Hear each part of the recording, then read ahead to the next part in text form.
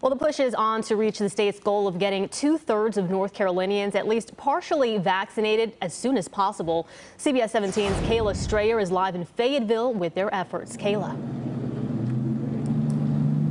Hey, good afternoon. So this clinic is open. The county runs clinic. You don't need an appointment. It's open for first and second doses. But as you can see here, the parking lot is empty. We have not seen too many people coming here today. They have employees out here ready to help assist people registering and directing them where to go. But again, we just haven't seen the demand here in Cumberland County. This is drastically different than when things first started here a few months ago.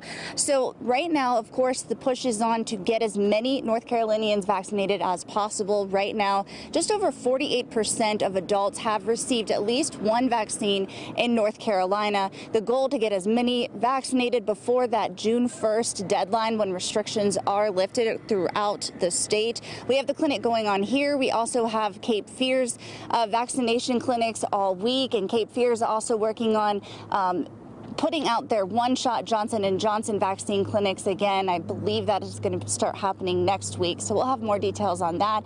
But right now, it's just not the demand that we've seen through previous weeks and months, at least here in Cumberland County. Reporting live in Fayetteville, Kayla Strayer, CBS 17 News.